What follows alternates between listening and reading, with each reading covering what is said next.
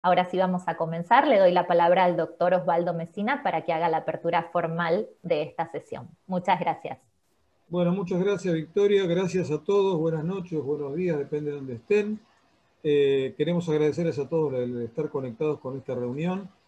Quiero expresar mi satisfacción y alegría por compartir esta reunión, la coordinación con mi amigo Jorge Morales, un amigo de muchos años de amistad, y con el profesor Peter Ebeling, a quien tengo el gusto de conocer hace también mucho tiempo, que nos ha visitado aquí alguna vez en Buenos Aires y cuyas enseñanzas han sido muy, muy importantes. Es una autoridad reconocida mundialmente en el campo de la enfermedad metabólica ósea y particularmente en osteoporosis del varón.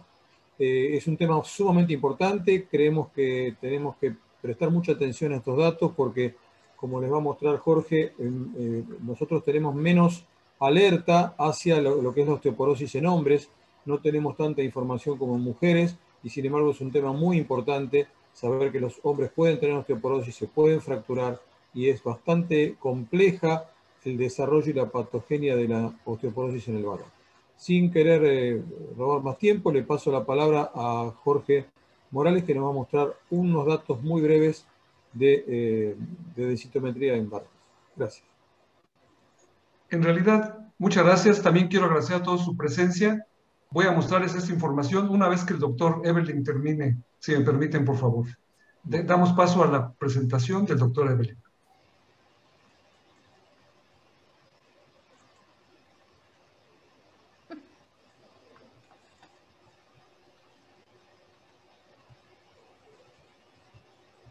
Thank you very much, Daniel and Jorge, for that wonderful introduction. And I'm just so sorry I can't be with you there in person in Latin America.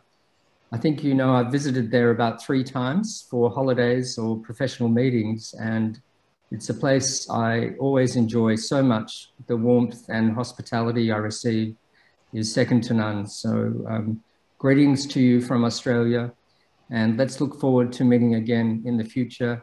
And I hope you're all keeping very well. So what I'd like to talk about today is osteoporosis in men, and these are my disclosures. I think it's a neglected condition, and we really have to think about it more carefully when patients are sitting in front of us in our consulting rooms. I'm going to briefly discuss mechanisms of bone loss in men and also cancer-related bone loss. I'll be relying heavily on the Endocrine Society guidelines on osteoporosis in men, and I'll also be discussing how you can assess risk factors for osteoporosis in men. I'll then go through the evidence for osteoporosis treatments and how long to treat and the gaps in the current evidence. So I think osteoporosis in men is important, and 1 in 6 men will get a hip fracture by the age of 90 years, and 50% of them before the age of 80. So we want people to age well, and we don't want them to be institutionalized or to die after a hip fracture when they've earned their retirement. So I think we need to think about how we can prevent these. And we can see that the increase in hip fractures and vertebral fractures occurs after the age of 65 or so in men. And the lifetime risk of a minimal trauma fracture for men aged greater than 60 is about 30%. So it's highly significant. The mechanisms of bone loss in men really differ from those in women. In women, we see trabecular loss with estrogen deficiency after the menopause. But here in men, the situation is different. And these are data from high-resolution CT scans from the Mayo Clinic, showing the decline in trabecular thickness with aging. And you can see that they're quite thick in a 23-year-old male, but then they thin progressively with age. And this thinning of trabecula is not related to bone resorption. It's secondary to reduced bone formation, whereas the trabecular loss seen in women is due to increased bone resorption. So what we find is that bone loss in both sexes accelerates after the age of 70. And in men, it's more common in those with the low testosterone level, or if we measure the bioavailable estradiol levels in men, we know those are also important and those are also low. So it's this reduction in bone formation that starts at a relatively young age that's important. And this is associated with decreases in IGF-1, which is growth hormone and also nutrition mediated. And serum IGF-1 is associated inversely with fracture risk for all fractures and also for hip fractures. So a low IGF-1 gives you an increased risk by about 1.5 of having a fracture. And the population attributable risk for fractures is about 7.5% for all fractures, and about 23% of hip fractures are due to IGF-1 changes. Now, cortical bone loss occurs after the age of 50 in men, and it is associated with decreases in bioavailable testosterone and estradiol and increased bone remodeling. So this is when increased bone resorption becomes important later in life in men, whereas a reduction in bone formation occurs earlier in life. So both things are bad for the bones. And we know that cortical porosity is also important. And these slides of a bone biopsy shows that patients with a vertebral fracture have increased cortical porosity, as you can see in the upper part of this section.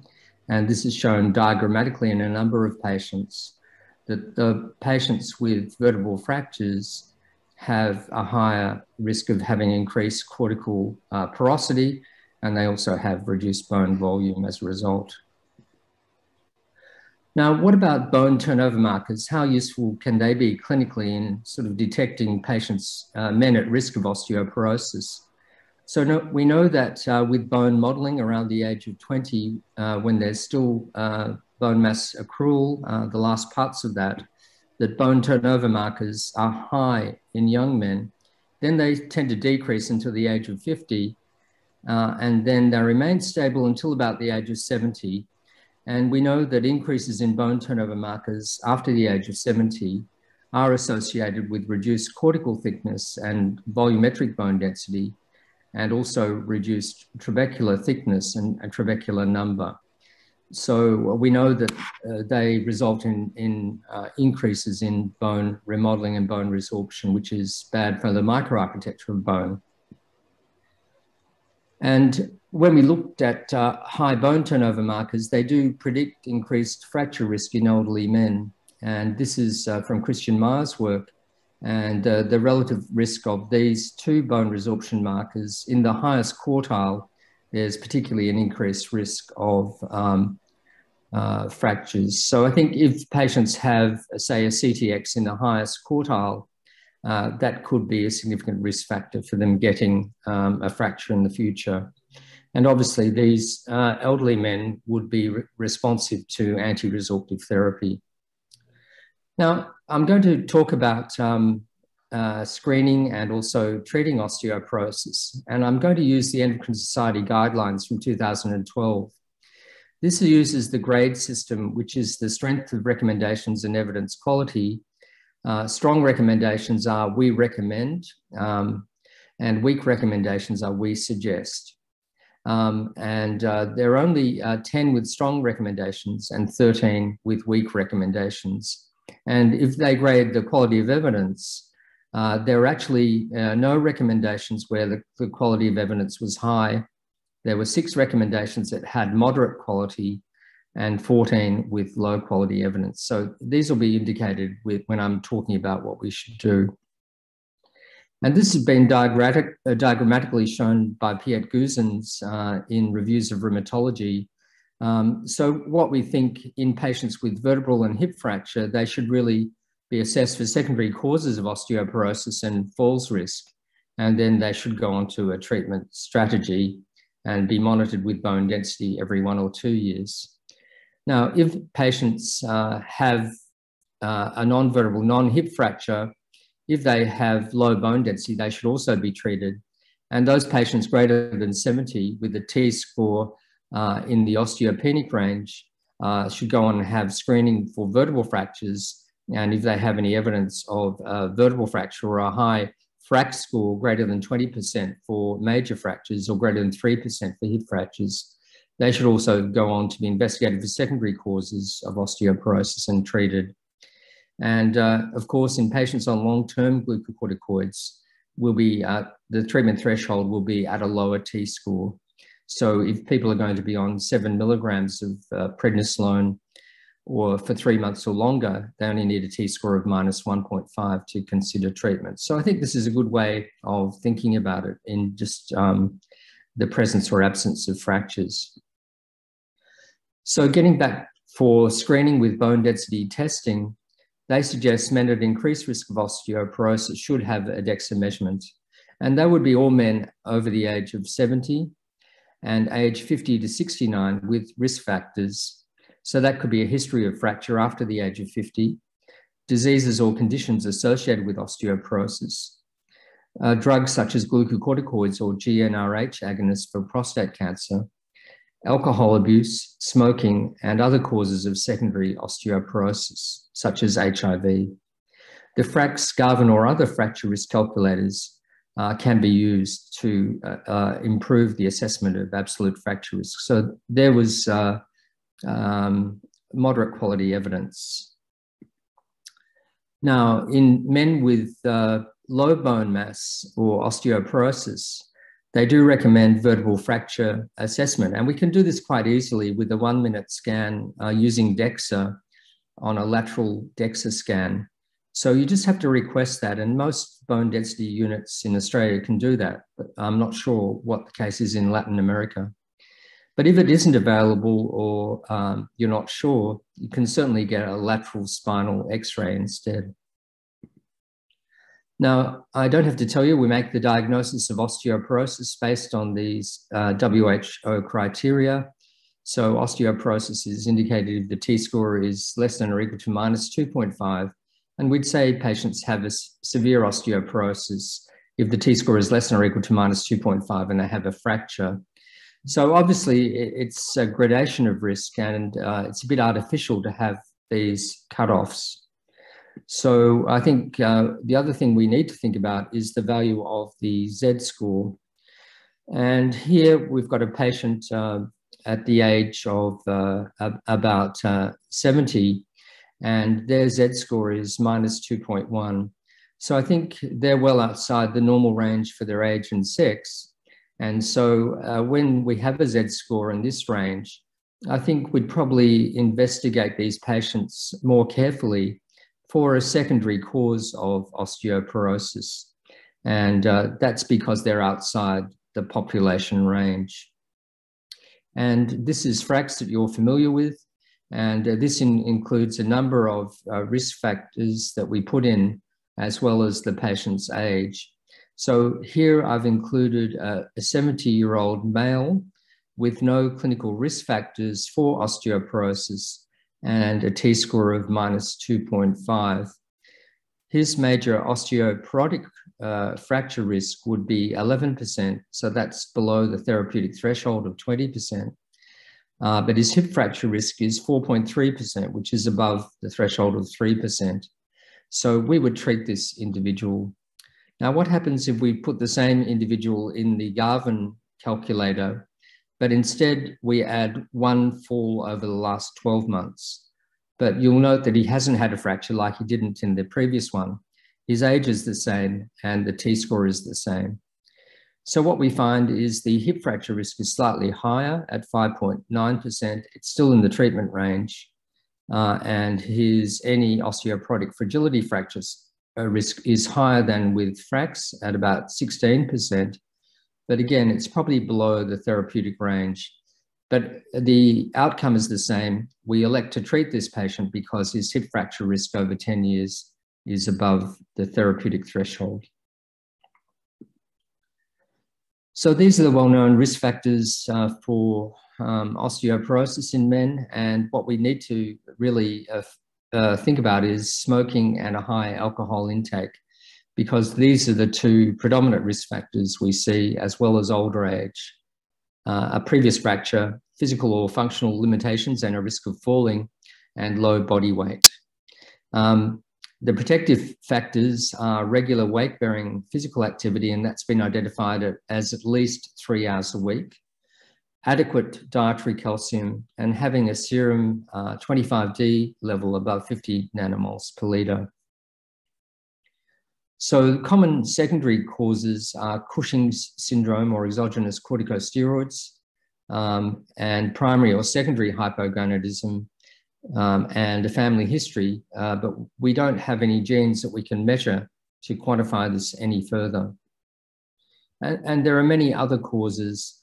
And so sometimes we see people who train excessively physically, they can have a low body mass index and high exercise levels, and that can shut off their gonadotrophins. So that can make them at risk of osteoporosis. And we have anti-epileptic drugs, thyrotoxicosis, primary hyperparathyroidism, diabetes, chronic liver or kidney disease, celiac disease, high urinary calcium, HIV and its treatment with some antiretroviral drugs, rheumatoid arthritis or ankylosing spondylosis, inflammatory bowel disease, mastocytosis, and androgen deprivation therapy, warfarin and heparin, and genetic causes such as X-linked osteoporosis and osteogenesis imperfecta. So with lifestyle modification, most men at risk of osteoporosis should get about 1,000 or 1,200 milligrams of calcium a day. Ideally, we'd recommend this is from dietary sources, and we'd only use a calcium supplement if dietary calcium is insufficient. And the US guideline suggested levels of 25D of at least 30 nanograms per mil or 75 nanomoles per litre. And this is often requiring supplementation. And weight-bearing exercise for 30 to 40 minutes per session, 3 or 4 sessions per week, but a low level of evidence, and reduction in alcohol intake and cessation of smoking were recommended. So I'm just going to show you the osteoporosis guidelines we have in Australia. Again, we've developed this with family doctors, and this is for postmenopausal women and men aged greater than 50 years. And again, the algorithm is very similar. In those with a minimal trauma or hip or vertebral fracture, they should go on to treatment. With a minimal trauma fracture at any other site, we'd recommend bone densitometry and treating those with a low bone density. And in patients aged 70 years or more, again, we'd recommend bone density testing and absolute fracture risk assessment, as we would with patients with other secondary causes of osteoporosis listed here. So we found this has been a very useful way for family doctors just to have this one-page document they can refer to and demystify the treatment pathway for osteoporosis.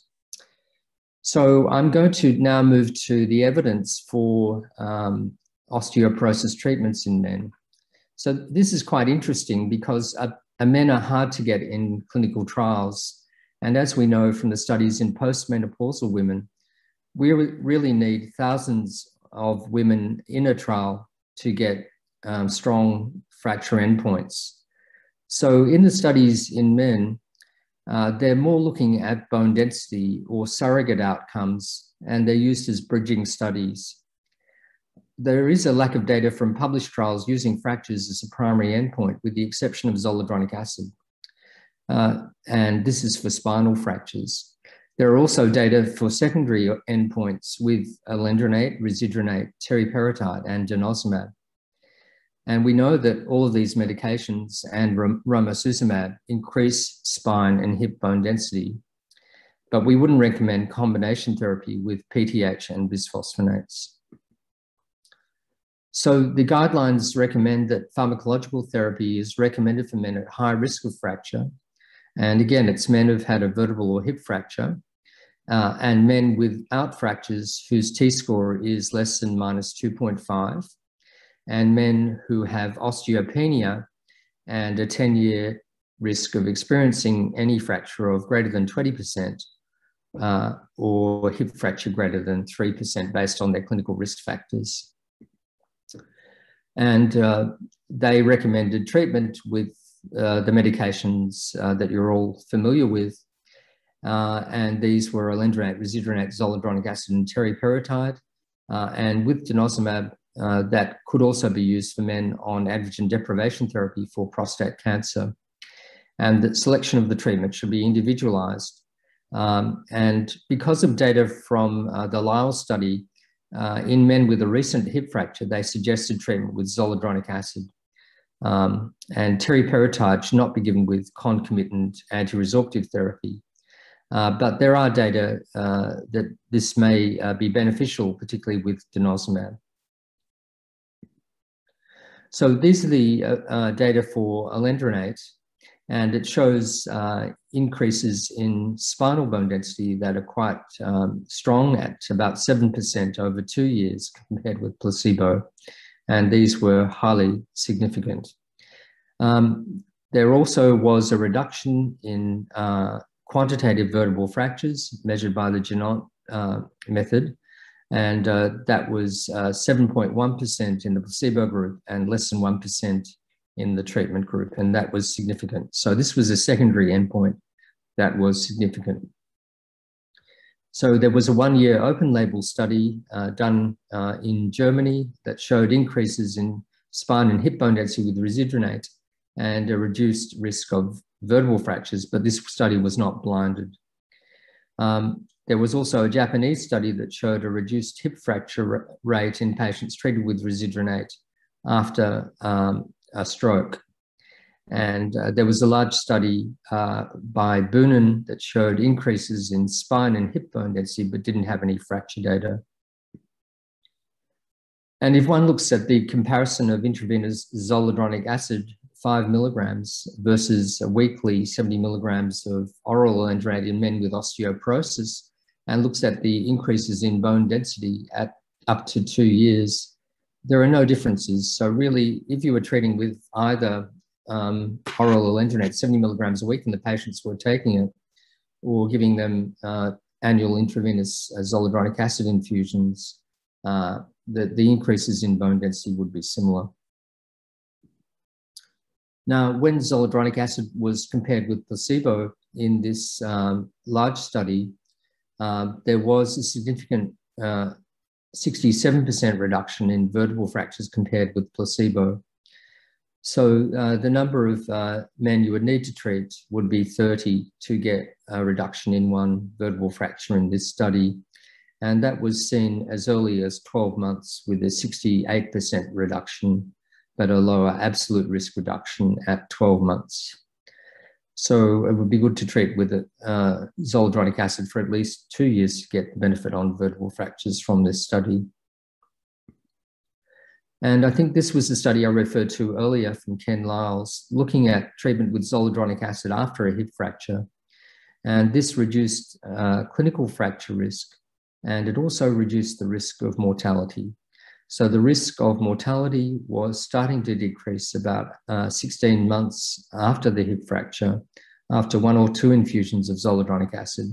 And overall, there was a 28% reduction in mortality, which was due to a reduced number of cardiovascular events and infections. With denosumab, that's also been compared with placebo, and the results on bone density are very similar with the other anti-resorptive drugs. And over 12 months, there was a 5.7% improvement in spinal bone density compared to 0.9% in placebo. At the total hip, 2.4% increase compared with 0.3%. And similar changes at the other femoral neck and trochanter sites. And at the radius, there was also an increase in bone density. So denosumab's also been used to prevent bone loss and fractures associated with androgen deprivation therapy in patients with prostate cancer. And this was a very large study with 734 patients assigned to receive placebo or denosumab, with 445 to 467 completing this 36-month study. So over the study course of 3 years, there was 63% completion rates in these patients with cancer. And these were the increases in bone density with denosumab. So there were increases of bone density of about 6% over 3 years at the lumbar spine, 4% at the total hip, slightly lower at the femoral neck, and significant differences at the radius as well, a site of cortical bone. And what was interesting to me was this reduction in vertebral fractures that was evident as early as 12 months and continued out to 36 months. And the relative risk was much lower, and it was down to 85% lower in the first 12 months. And this was independent of bone density. So most of these patients had osteopenia rather than having osteoporosis. And another SERM, toromemifene, was also effective at reducing vertebral fractures, but unfortunately that was associated with an increased risk of DVT. So that's not used in treating this group of patients. Zoledronic acid has also been studied in 1,071 men with prostate cancer, and they had treatment with androgen suppression therapy and radiotherapy, and they had 18 months of zoledronic acid in one arm of the study. And there were 132 incident vertebral fractures and 72 non-spinal fractures over 3 years. But the androgen suppression therapy for 6 and 18 months caused significant reductions in hip bone density at 2 and 4 years, which was completely prevented by zoledronic acid. But the study was not powered to look at differences in fracture rates. So zoledronic acid can also reduce bone loss in men on androgen deprivation therapy. What about teriparatide? Until recently, this has been the only anabolic agent we've had in Australia. And I was involved in this study many, many years ago. And this looked at the incidence of vertebral fractures in men during 11 months of treatment, because the study was stopped prematurely, and then 18 months of follow-up. And what was shown in the 2 doses of PTH used, and we know that we use the 20 microgram dose in clinical practice, that the reduction was 52%. And the relative risk of moderate or severe vertebral fractures was even lower, and that was reduced by 83%. So we know from studies in postmenopausal women that teriparatide is better than risedronate in preventing vertebral fractures in particular. There's been one study with romosozumab in men with osteoporosis. And again, this is a study that was for 12 months, and patients were randomized 2-to-1 romosozumab to placebo. The dose of romosozumab was given as 210 milligrams every month. They had a loading dose of 50 or 60,000 units of vitamin D, whichever was available at the institution, and the other group had placebo. So the double-blind period was only for 12 months. And what can be seen here is that there were significant increases in lumbar spine bone density of 12.1% over 12 months, compared to 1.2% in the placebo group. And at the total hip, it was 2.5%, compared with a small loss of negative 0.5%. And again, a significant increase at the femoral neck of 2.2%. So in terms of bone density, there were significant increases in bone density, particularly at the spine, over the 12-month treatment course with romosozumab. If one looks at the baseline characteristics to try and see if any group benefited more from romosozumab over the 12 months, there were certainly no differences for the baseline osteoporotic fracture risk, the age group, or the minimum baseline BMD T-score, but it seemed to be more effective in those patients who had a normal testosterone level at baseline. So that was the only difference. And overall, if you combine everything, it was, as we saw, about 11% improvement. Now, when adverse events were looked at in this relatively small study, and there were 163 patients on romosozumab and 81 on placebo, there was an imbalance in severe adverse events with 21 in the romosozumab group and 10 in the placebo group, but the percentage changes were very similar. But where we're seeing the difference really is in adjudicated cardiovascular serious adverse events, but the numbers are incredibly small, and it's difficult to take anything away from this study, but there was a 4.9% in the romosozumab group and 2.5% in the placebo group. There were no differences in deaths or other adverse events, with the exception of cardiac ischemic events only being in the romosozumab group. So getting back to the guidelines, for men at high risk of fracture receiving testosterone therapy, there is a recommendation to add an agent with proven anti-fracture efficacy. So that could be, nowadays, it would be bisphosphonate, denosumab, teriparatide, or romosozumab. And they suggest teeth therapy alone for men at borderline risk for fracture who had low testosterone levels. And testosterone therapy for men at high risk of fracture with low levels of testosterone who lack indications for teeth therapy, but have contraindications to approved pharmacological agents.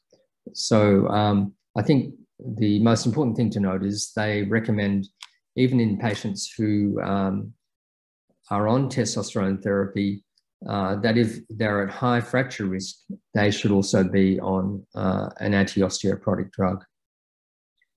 And we know the effect of testosterone on spinal bone density is related to the pre-treatment testosterone concentration.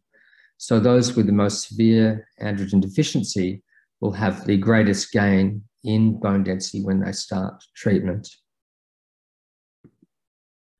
So I think one thing we're considering now, and we're updating our Australian guidelines on osteoporosis management at the moment, with them being upgraded next year.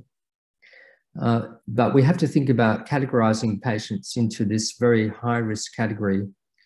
And the American Association of Clinical Endocrinologists has really been one of the first groups to try and define this difference.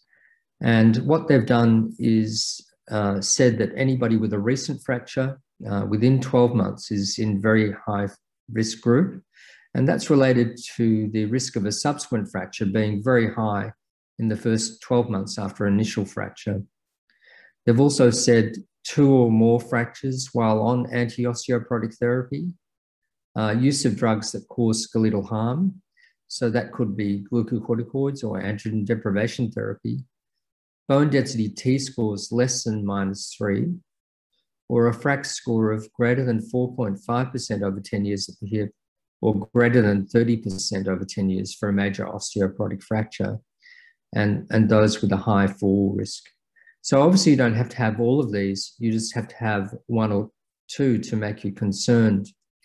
And we're familiar with the high risk group, which would be a previous hip or spine fracture more than 12 months ago, a bone density T-score in the osteoporotic range, and a FRAX of 3% or 20%. So I think this is a useful framework.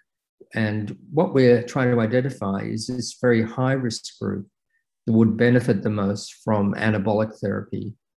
And as you know, there are more anabolic treatments available now with teriparatide, long-term treatment, but now abaloparatide and romosozumab. So what about monitoring treatment? Most of us would decide to monitor treatment because we want to know if our treatment is working. And this can be done every 1 or 2 years. We'd probably recommend 2 years in Australia. Now, in looking at this monitoring, if the bone density reaches a plateau, you could certainly cut down the frequency of bone density measurements. And what we'd think is an increase of 3% at the spine and 5% at the hip are significant changes based on the accuracy of or precision of bone densitometry. and longer intervals between scans might be indicated in untreated men who you're following up. And I think it has been shown that if men get shown their bone density test, there's better compliance with therapy. And certainly I use a bone turnover marker 3 months after initiation of an anti-resorptive therapy, particularly the oral bisphosphonates. And I use the P1NP 3 months after starting an anabolic treatment. And we can look at the concept of least significant change, or just aim for a target below the median of the normal range in men for a bone turnover marker. But I guess we don't have that range for men yet. And if there is a lack of change in a bone turnover marker, it really means that we need to look for a non-compliance, a secondary cause for osteoporosis we've missed, or we need to change the treatment or the route of administration. So I'm a believer in using bone turnover markers in these two situations. So in summary, what do I think about managing osteoporosis in men after many years of experience? I think it's unfortunate that osteoporosis is viewed largely as a disease of women by patients and many doctors, and men are generally reluctant to see doctors and engage in preventative care. Cultural and language barriers to diagnose and continuing care are common in a diverse society, such as that you have in Latin America, and certainly that we have here in a big urban centre like Melbourne. Structured screening for osteoporosis in men aged greater than 50 years can be implemented in general practice. So I think we have to develop strong partnerships with general practitioners. And in Australia, they're the main doctors that manage osteoporosis, with specialists like me seeing difficult cases. I think secondary causes of osteoporosis are more common in men than in postmenopausal women. So we have to screen for these more carefully. And we have to be aware of the common traditional risk factors I've mentioned and certainly address them, which is often hard to do.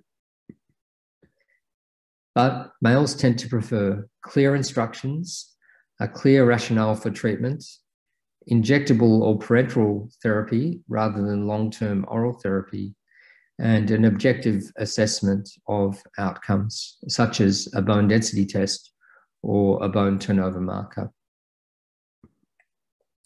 So I think what we're thinking about nowadays is managing osteoporosis across the lifespan.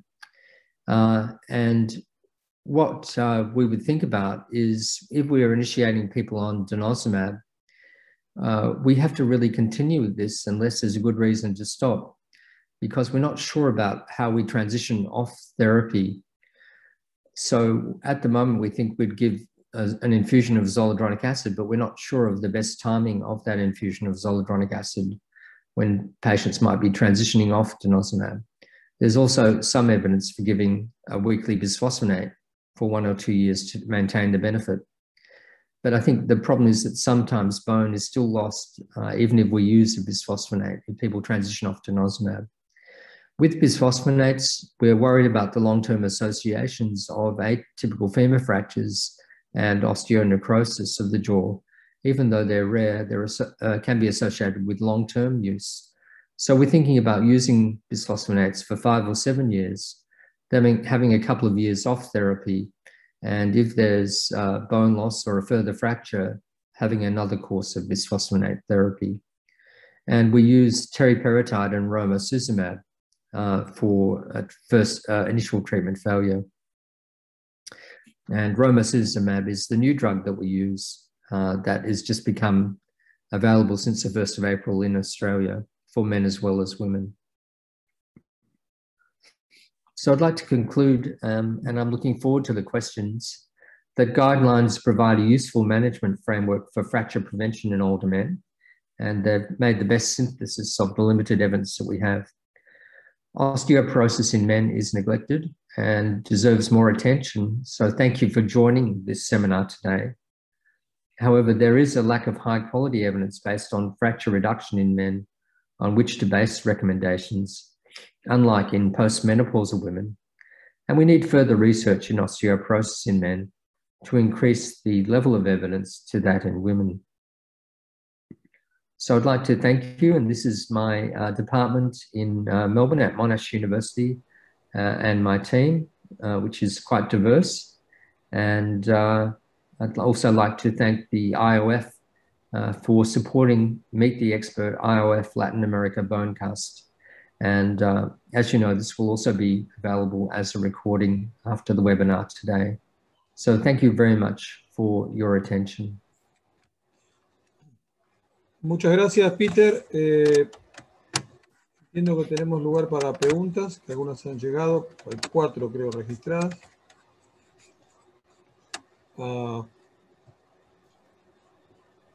Quisiera que dejaras de compartir tu pantalla, Peter, para compartir la mía.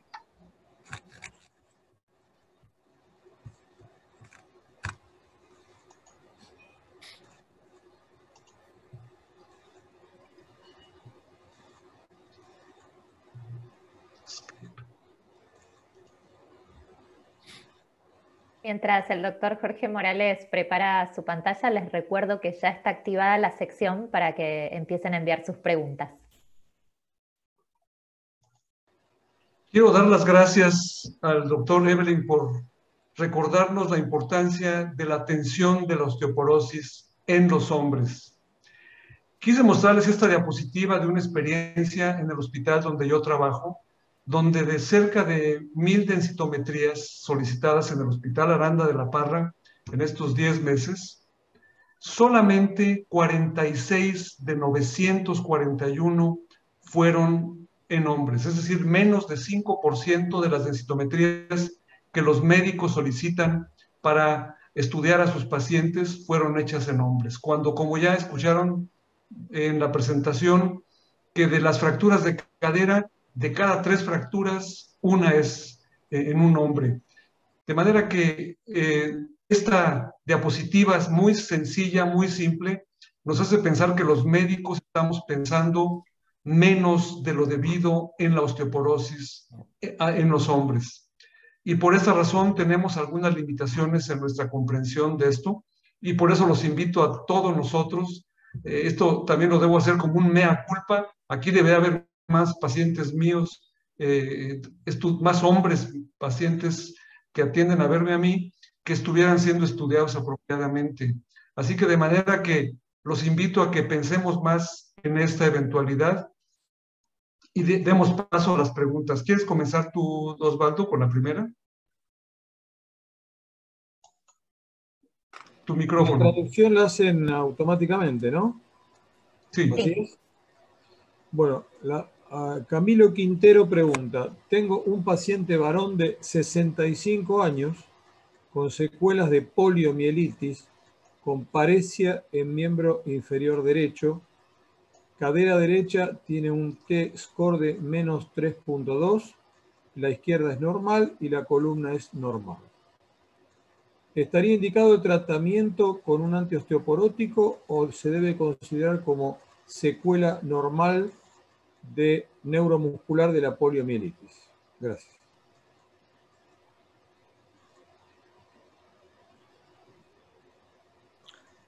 Yeah, well, thank you. That's a great question.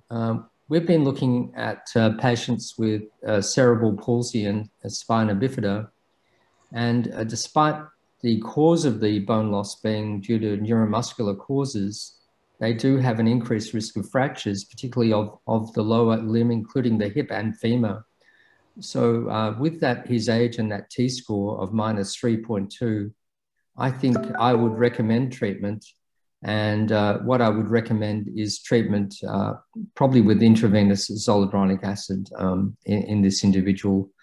We've been using that in the patients with cerebral palsy and spina bifida. So I think we need a strong treatment that's going to work, and that might be a good one for this patient.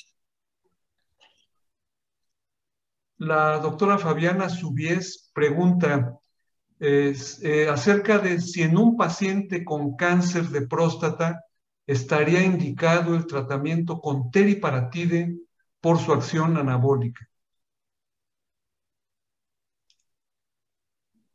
Yes, no, that's a really good question and a bit contentious. So as we know, the use of teriparatide is contraindicated in patients who've got any history of radiotherapy, and the prostate radiotherapy would also involve the pelvis. So that would exclude some men with prostate cancer. And the other concern would be if they had skeletal metastases, that the teriparatide might influence the growth of skeletal metastases. I can say that we published a paper last year in the Journal of Clinical Oncology where we did the first trial of teriparatide just for 2 months versus placebo in patients with ONJ, in cancer patients predominantly. And they had a beneficial response with a reduction in the ONJ lesions with teriparatide. And there was no increased risk of cancer in those patients. But that was a trouble we had with the reviewers in getting that paper published. La siguiente pregunta está en inglés, pero es, luego de suspender denosumab, ¿con qué periodicidad hay que monitorear los marcadores de recambio óseo?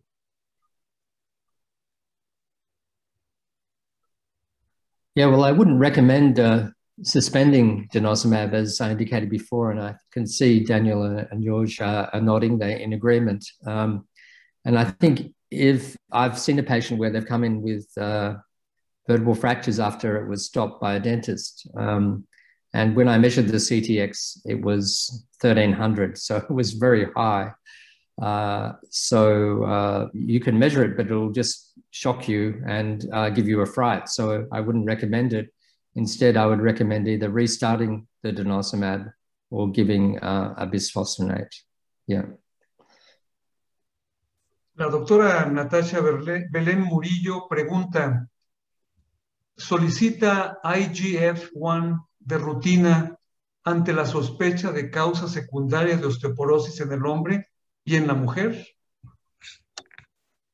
Yeah, that's a really good question because I did.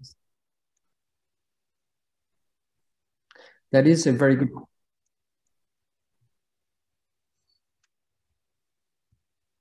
Okay. Yeah, well, that's a very good question because I did give you theoretical evidence that IGF-1 is important. I guess they were from research studies, and we wouldn't think of measuring IGF-1 as a risk factor. But I think IGF-1 is also affected by nutrition, so as well as growth hormone. So if you did measure it and you found it was low, it could be growth hormone deficiency, but it's more likely to be due to poor nutrition. And again, we know poor nutrition is associated with osteoporosis. So it could be a marker of increasing protein intake for that individual, if you like. But we don't routinely measure it. So that's a good question. Ok, en hombres con osteoporosis con alto riesgo de fractura, ¿cuál considera la mejor opción de tratamiento? ¿Ácido zoledrónico o denosumab? Gracias. Yes. Well, that's a good question. And I think, again, we've got to individualize treatment for the patient sitting in front of you. So, you know, I see a lot of younger men with HIV and antiretroviral drug-associated osteoporosis. They also have a lot of traditional risk factors for osteoporosis. So would I treat them with denosumab? Probably not, because if they're 35 or 40, they would need to remain on denosumab for many years, whereas I would prefer to use zoledronic acid. But then if I've got somebody who's 75 or 70 and they have osteoporosis, you could use either drug. So I think it really depends on the patient sitting in front of you. One is not better than the other in terms of reducing fractures. They're both very similar. So it just depends on the patient characteristics, I think, more than the individual characteristics of the drugs. La doctora Marta Forero pregunta si la evidencia con romosozumab es igual en hombres que en mujeres.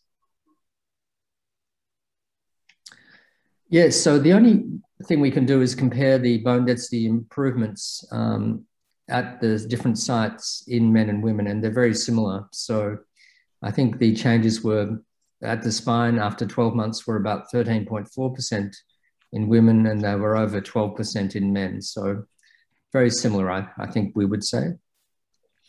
El doctor Enrique Aguilar pregunta si se puede utilizar la combinación de teriparatide y denosumab. Yeah, so we have information from the data study and the data switch study that if we combine teriparatide with denosumab, we can get greater increases in bone density at the hip. That was a relatively small study. But probably the situation where I use it the most now is denosumab is frequently used in Australia because it's reimbursed as a first-line treatment for osteoporosis. And then if patients have fractures on denosumab and I want to transition them to teriparatide, we know that if we do that and stop the denosumab, there'll be bone loss at the hip. So what I do is actually continue with the denosumab when I start the teriparatide. So that's probably the main situation when I use both together in a practical sense. Pregunta el doctor Luis Ángel Mendoza, ¿cuál es el paciente ideal para iniciar terapia secuencial? Oh, that's a good question, because I think we're thinking about it very carefully now. And I think it's that very high risk patient that I mentioned from the slide from the American Association of Clinical Endocrinologists. In a perfect world, if we had a perfect world, we don't. We could use an anabolic treatment initially and then follow with anti-resorptive treatment. So to me, that is the ideal treatment for patients, particularly with quite low bone density. So a T-score of less than -3 or -3.5, they're the ones that will benefit in terms of reaching a target bone density very much more quickly than with anti-resorptive therapy. So the studies have been compared with the Freedom and Freedom Extension study and then the FRAME study. So when that comparison was made, if you give 1 year of romosozumab, it's equivalent to giving about 3.5 years of denosumab. And then if you follow that 1 year of romosozumab with 1 year of denosumab, that's 2 years. That's equivalent in changes of bone density of over 7 years of denosumab therapy. So what it means, if we use these anabolic drugs up front, we have the value of reaching a target faster, but there are also beneficial changes on the bone itself, the architecture. El doctor Carlos Francisco Ceballos hace una pregunta que comienza, me parece, con una afirmación. Dice, todos los pacientes harán osteoporosis y todos los varones harán osteoporosis y habría forma de prevenirla.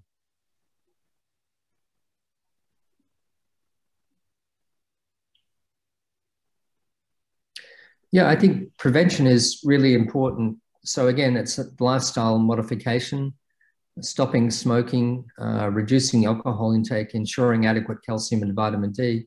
But I think here we've been involved in Australia in community-based exercise programs, and those have included men. So they've been published in the JBMR, and it was called the Osteoporosis program with Rob Daly. And what we did then was to have community-based weight-bearing exercise programs, and that resulted in increases in bone density of a couple of %. So I think the combination of these lifestyle factors, modifications, is really important in trying to prevent osteoporosis.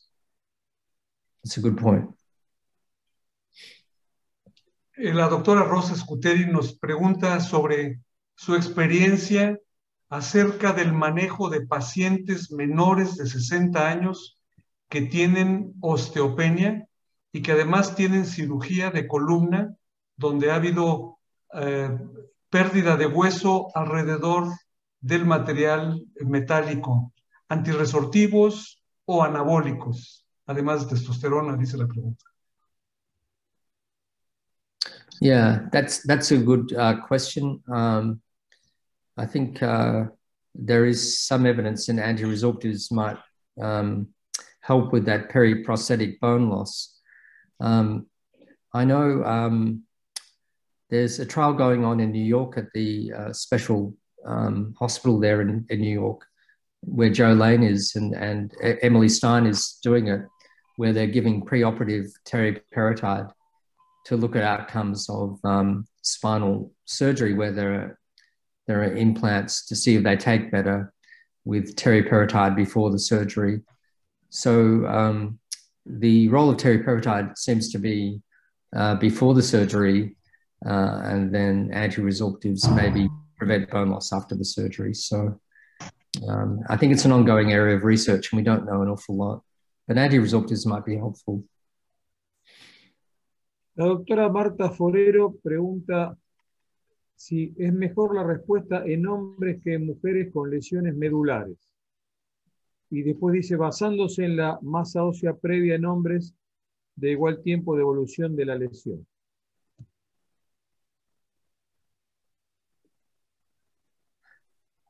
Sorry, what are medullary lesions? I'm not clear about that. Spinal lesions. Oh, okay. Spinal lesions, well, spinal fractures or... No, neurological lesions. Neurological. Oh, I see. Yeah, I'm not sure about the answer to that. Maybe George or Daniel could help me. I don't know. I don't think there's a lot of evidence. No. But it's a good question. Probablemente buena pregunta y no tenemos una buena respuesta. Eso. Me informan Yes, de I la think that's right. Me informan de la oficina que podemos seguir unos minutos más. Hay algunas preguntas más que quisiera hacer. Yes. Hay una pregunta de La Paz, Baja California, en México, de la licenciada Sandra Georgina Fernández, donde nos habla acerca de indicación a temprana edad en la etapa de la vida del ser humano que auxilie al desarrollo, que evite o que permita prevenir el desarrollo de osteoporosis en hombres y mujeres. Estoy pensando en que esta pregunta va orientada desde niños. Esta enfermedad de ancianos, ¿tendríamos que estarla previniendo desde niños? Yeah, well, that's a very perceptive question, because I think what we can do is around the time of puberty and just before puberty is the optimal time for increasing the peak bone mass. And there have been studies that show if you have weight-bearing exercise at that time, you can increase the peak bone mass by 10 or 15%. So exercise has an incredible impact on the growing skeleton at that time, whereas the calcium and vitamin D is more permissive to achieve that. So unfortunately, what we're seeing with kids now is when I was a kid, I used to go outside and run around after school, but now they go in and look at a screen. So we need to change this behavior in children. But I think you're quite right in indicating that even though osteoporosis is a disease of old age and we're focused on bone loss, I think we need to focus on childhood in building up the bone bank to prevent it. So the genesis of osteoporosis is laid down in youth. Yo tengo una pregunta, voy a hacer una pregunta. Peter, ¿hay algún estudio comparativo de romosozumab versus teriparatide en varones?